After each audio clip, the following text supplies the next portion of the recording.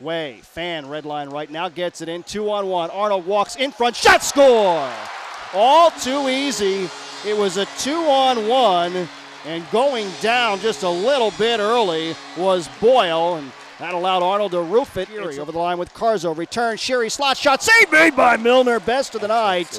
Just got him off the top. Ezekiel there, a backhand stuff shot, but somehow Milner got the left pad. Returns in zone with speed. Right circle straight to the front, and it's poke checked away. Gaudreau for Whitney, whose shot is blocked by Allen. Second line with Gaudreau. Trailer, Matheson, slot shot, score! May have been deflected in front by Albert. Matheson, the freshman, with the original shot. It's the equalizer, and it comes at the 9:13 mark of the third. We're tied at 2.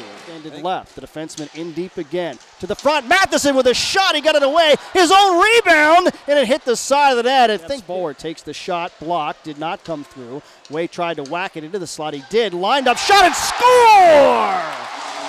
A broken play, and it just ended up on a stick in the slot. And Boston College, with 3:37 remaining in the game, takes a 3-2 lead. And that was a rocket ship. That was a rocket ship. Boyle didn't have much of a chance.